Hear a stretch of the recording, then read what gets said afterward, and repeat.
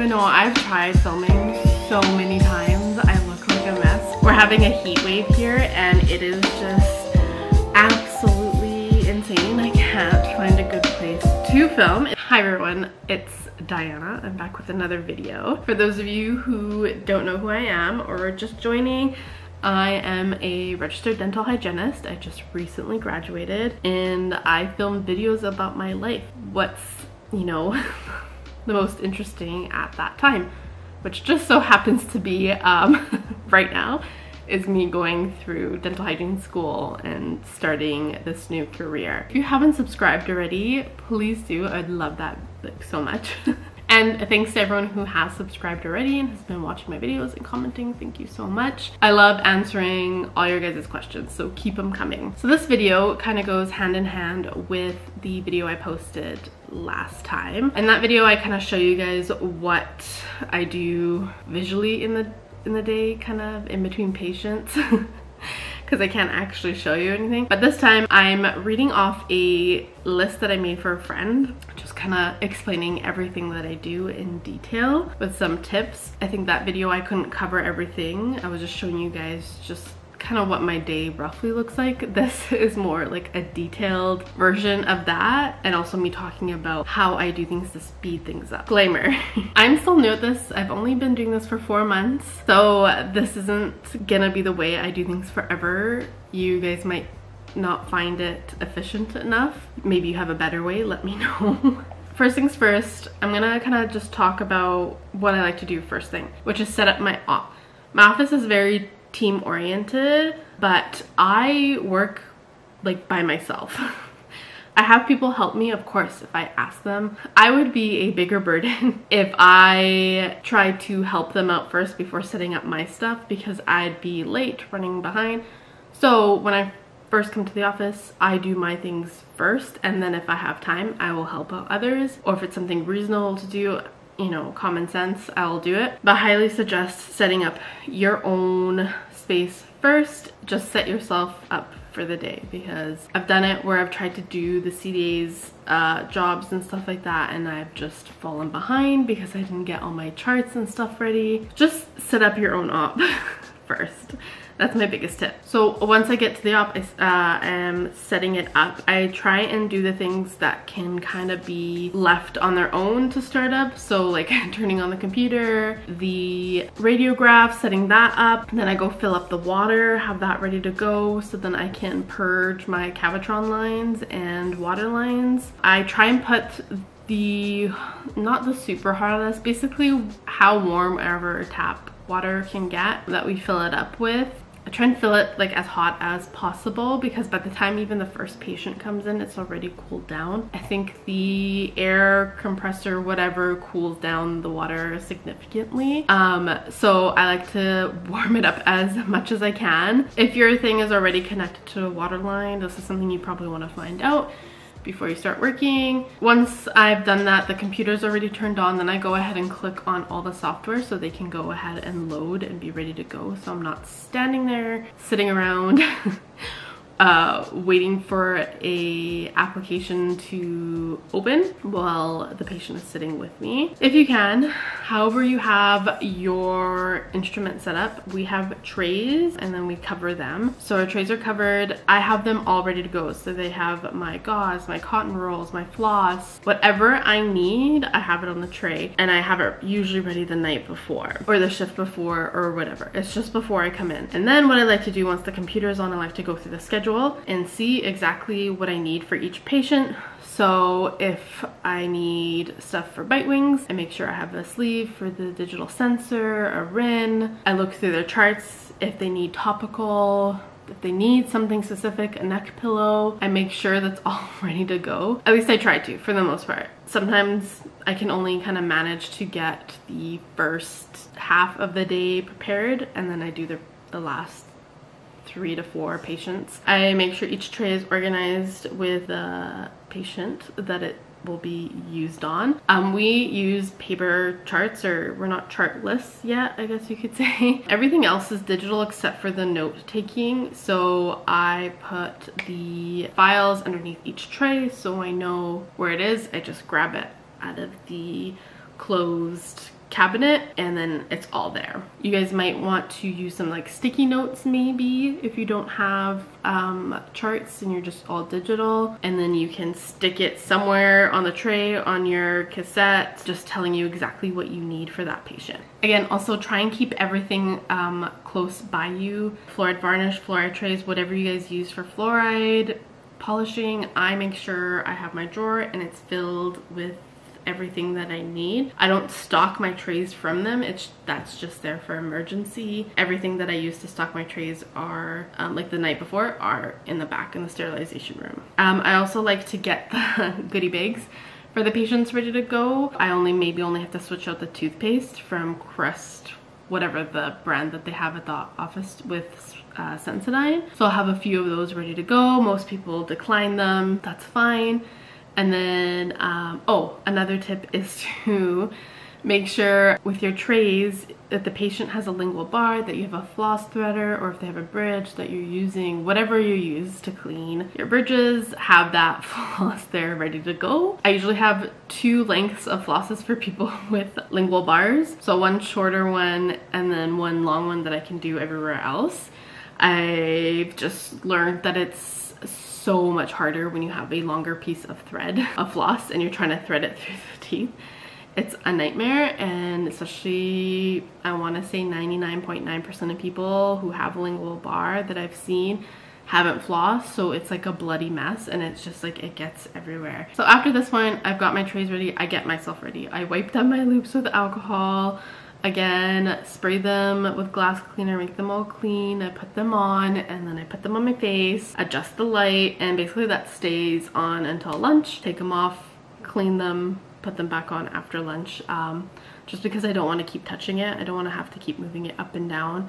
That's really annoying. After you've gotten all everything ready to go, get yourself ready for the day. Drink your water, take your vitamins. Do what you gotta do to make it through the day, basically. Get yourself prepared, mentally prepared. Have your gloves stocked. If you're wearing gowns, have them nearby. Have everything you need nearby. Trust me, you don't wanna waste seconds like running back and forth trying to get stuff. I even go as far as taking out how many pairs of gloves I need per patient. So I usually, if I'm doing radiographs, I have one specific one for radiographs. Then I put another pair on for the actual cleaning part, take those off, and then I have a third pair for after the patient leaves, and then I use that to disinfect, sterilize the room. And then I also have a pair of gloves in the dentist size sitting there waiting to go. I also mentioned in the last video on the tray the tools or the instruments that my dentist likes to use the most on people. I keep them together so that they are not searching through your instruments. It's honestly not that big of a deal. Like if I were a dentist, I wouldn't really care. I don't know, it makes me like cringe on the inside, like as if I did something wrong, which I didn't, because no one's ever told me to do that. Anyway, I'm telling you guys to do that. You guys should be organizing your instruments. If I have the time, I'll even organize the instruments in the order that I use them. So Mirror, the Explorer, the Montana Jack. I use the posterior sickle scaler, the Gracie 1314. I'll use a Nevi as well sometimes. And then I'll switch off between a Gracie 1.2 and a Gracie 11.12. Those are the ones I use the most. Everything else is just, I kind of pick through if I feel like I need it.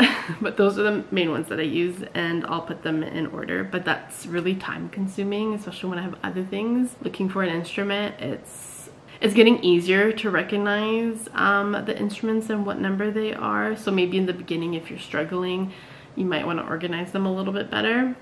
So we also have a paper schedule kind of posted to our cabinet or like area, and on there I also like to write who is getting bite wings, their age, if they're getting a prophy and fluoride, if they're allergic to something, just so that I don't have to touch the computer. The computer is left with the bite wings or x-rays, or sorry, the computer is left with the radiographs up, and then I don't have to switch between tabs or anything. I just have that paper schedule all there with all my writing, kind of just, you know, abbreviations, and then saying their age as well. I don't know if I mentioned that already. That way I can roughly gauge how many scaling units and root cleaning units I'll be using. Age doesn't really make too much of a difference. It's just something I like to know. So sometimes I walk up to the patient and I completely forget their name, so I have to hold their chart so that I can look at the name. I know, it's so bad. So if you guys don't use charts, use a sticky note. Something. And if you don't know how to pronounce the name, ask around. And if you can't say their name, call them by their last name. And then if you really butcher their name, just be like, I'm so sorry, I'm so sorry, just apologize.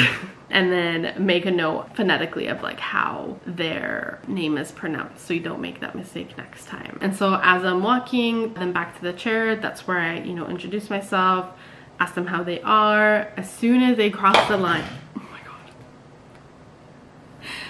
god. Almost kicked over a bottle.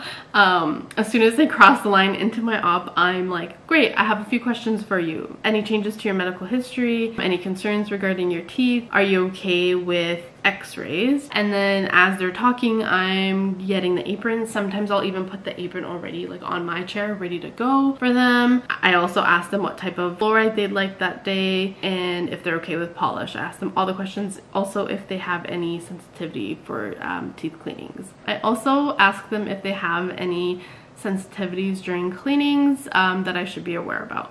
So they usually go on a spiel like that, blah, blah, blah. Sometimes I ask them if they have a hard time turning their head and neck for me. Not that it would stop me from asking them to turn their head, it just makes them feel like I'm being aware of any of their injuries, kind of thing. I try not to chit chat. Honestly, I can't do it right now. I can't multitask like that. I talk a little bit at the beginning and a little bit at the end and maybe a little bit in between depending on the time, but usually I'm really focused on the time. I have a little clock across from me that I can see and I'm counting down those minutes as to when I need to be done and how fast I need to go. Once I get a look inside their mouth, I take a look at the areas that have the most calculus, which is usually sextant 5, lingual area, and then the distals of the 7s. So once you're done, figure out your sequence as well. I find that knowing the area that you're going to be cleaning on first helps. So I always start with the sextant 5 linguals, then I do quad 3, which is your lower left buccal, quad 2 buccal, quad 4 lingual, and quad 1 lingual, and then I switch. So surfaces away, surfaces towards. It's kind of like a circle, and then I'll go back up to the top for sextant 2, get that done. Then I'll switch tips to the purple cavity tip, which is a lot thinner. I'll go over that as well to some areas just so it doesn't really work the best, but I feel like I can kind of get in a bit deeper than I can with the green tips that I mostly use. And then I'll use it again back on sextant 5 to kind of get between the contacts. That's really hard to do with the green tip cavity. I'd also recommend limiting asking how they are feeling, of course, unless you see them squint or something. But I'll keep it to one section of the mouth that I'll ask, and that was okay, and that was okay. Sometimes when I see recession and I'm going over it with the cavity, I can kind of almost tell it will hurt, so that's when I ask, I'm like, was that tooth okay? Because I always let them know that if anything hurts, we can always, adjust or switch to hand scaling. I usually say we'll figure something out. I don't want you to be in pain the entire time. Sometimes though, when I do go over exposed roots and stuff like that, they are fine. They don't feel a thing. So it really is dependent on the person. So, but for the sake of time, keep your asking questions to a minimum and try and keep the chit chat to a minimum. Some people will talk and talk and talk and you'll barely get anything done. I know it sucks, but I will say I highly recommend that in school, if you haven't been a CDA yet or any dental experience, particularly with polishing, I highly recommend practicing that, as much as you can. Get rid of the plaque. You'll be fighting plaque more than you'll be fighting calculus. It is the most annoying thing ever because of COVID. We never got to really practice a lot with polishing, and I think that's been a huge detriment to my time management because I'm still leaving tons of plaque behind. I'm working on it. I've gotten a lot better. I've watched videos, I've practiced, I am practicing, but again, I cannot allow myself more than 5 minutes to polish, and I think that's still too long. Nowadays we're also still supposed to do selective polishing. Even with the Cavitron, I'm struggling to get all the plaque off. Sometimes I feel like I've done a good job, and then I'll go in with a 1314 and I'll just be like shoveling plaque out, and you're like, what the hell? Where did this all come from? Okay, sorry, I had to change the angle, had to change back to my phone.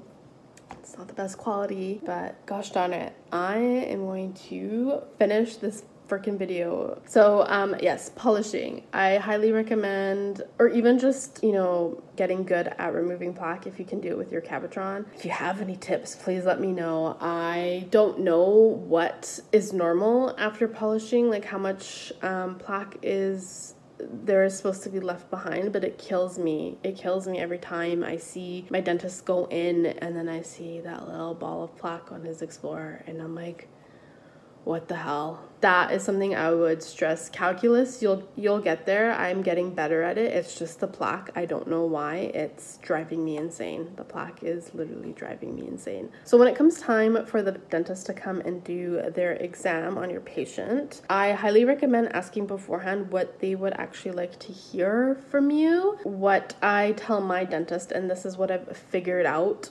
over a few weeks, I could have just saved myself a lot of time if I just realized this before to ask him beforehand exactly what he wants from me. Although he was being nice and he said that he was just trying to let me like work on my cleaning and that he would do everything, like he wouldn't expect me to say anything. But as weeks go by, he's kind of like expecting me to like give him a little report before he goes in, and it really does put you on the spot. It's like giving a presentation in front of the patient and you're saying all these stuff and the patient is not understanding and like looking scared at you, but it's the most normal like thing ever. You're just saying it in dental terms. Anyway, so what I like to say is we have the patient's name, blah, blah, here. Their main concerns are blah, blah, blah. There are no new, or we have new radiographs. I like to kind of add in if they have a pan already done, because sometimes he likes to ask for that. And then I'll go and describe the gingiva, if I've seen anything, any lesions, anything like that. I'll be like, there's rolled margins, blunted papilla, they're bulbous, inflamed, generalized recession. He likes to call them like holes, like did you feel any holes while you were scaling? I talk about if it was light, moderate, or heavy bleeding, the amount of calculus they had, any food traps. So I highly recommend specifically asking your dentist what they want to hear. Some will want you to actually say where you've noticed some decay. I will say at the beginning, I still do. I still do this because I can't remember. I'll notice something on a tooth, and if I don't write it down, I'll forget about it, or I'll forget which tooth it was. I'll like try and say something to the dentist, and then he'll be like, well, what tooth is it? And I'll be like,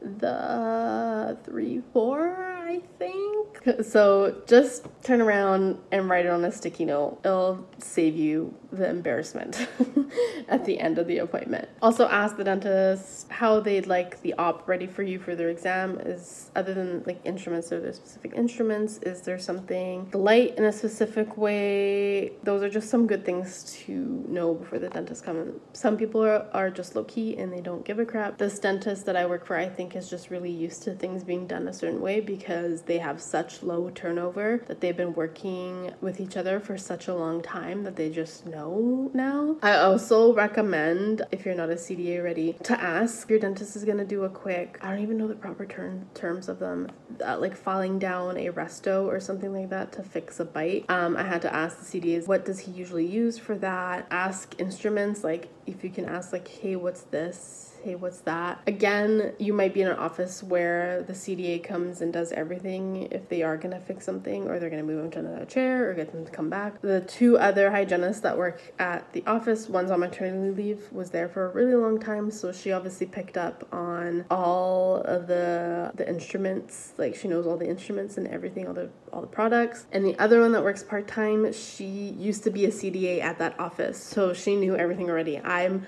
coming in completely new with absolutely no background. I definitely struggle. I feel like an imposter. I feel like I have no idea what I'm doing some of the time. Patients also usually don't know when the appointment is done because they think that, like, you know, I have to come back in after the dentist is done or something like that. So taking off the bib and physically or like verbally saying your appointment is done for the day, you're all done, go enjoy the day, get them to the front. We tell our treatment plan and everything that we did to the front desk. I don't have to post anything myself. I don't have to do scheduling. I'm very lucky, I feel, that I just have to focus on the cleaning. I bring them to the front and then I race back because I'm usually 5 minutes behind. Sometimes more. I've had patients leave because I've taken too long to get to them. Yeah, it really sucks being late. I'm hoping I get to a point where I'm just done cleaning super quick. One day. Anyway, I race back to the op and then I clean and then I start all over again. Use a template for your notes if you can, so you can keep them consistent. That's gonna range office by office, so there's really no point in me telling you guys how to write your notes. You'll be taught in school. Notes in private practice, if you don't know already, are way less intense. You want to keep them as detailed as you can for your own sake. I like to put little notes of where they are sensitive so that next time they come in, I'm like, oh, I remember this spot was sensitive. Do you think it will be the same? Please let me know, blah, blah, blah. And they appreciate that I remember that. And then in pencil, I'll write little notes about their lives, like anything big happening if they're going on vacation, so that I can ask them the next time that they're coming back. Some other tips for a new hygienist just starting is the calculus. I mean, everything I'm saying, I still beat myself up over quite a bit. I'm still so annoyed that, you know, I feel like I can't get all the calculus off, or I'm leaving it all behind. I'm just trying to remind myself that an hour to do all that, everything that I just said in an hour, and also do a good cleaning is so unrealistic, especially for a new grad. It's way too much. It's way too much to do in an hour. Mind you, I'm always late, so I do take more than an hour to get stuff done. But I'm just trying to remind myself that I can't get calculus off every time. If you're a student still and you're seeing patients and you're like, wow, there's still calculus left, blah, blah, blah, blah, blah, like, that will shoot you in the butt for sure, because I did it.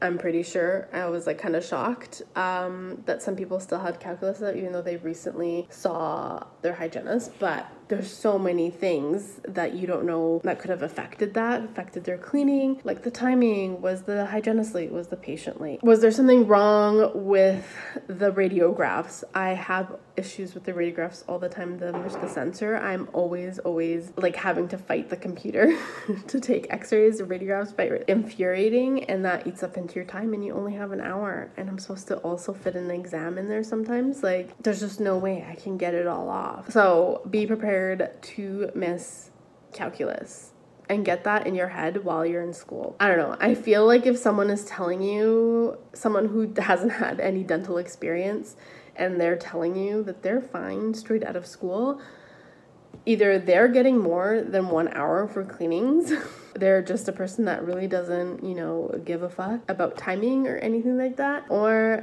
this is the one I most likely believe, is that they're lying. They're lying. They don't want you to know that they're struggling as well. I will just never judge calculus being left over after my experience, like, in the past 4 months. So for the appointments to go smoothly, like, you just need a routine. Like I said, everything near you don't want to be wasting your time running around grabbing stuff.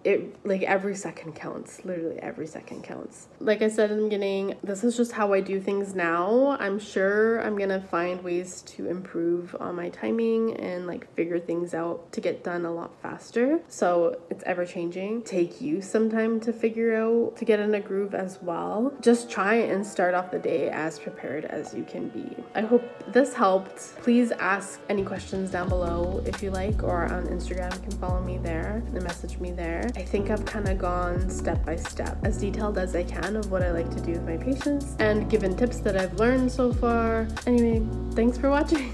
See you at my next video. Bye!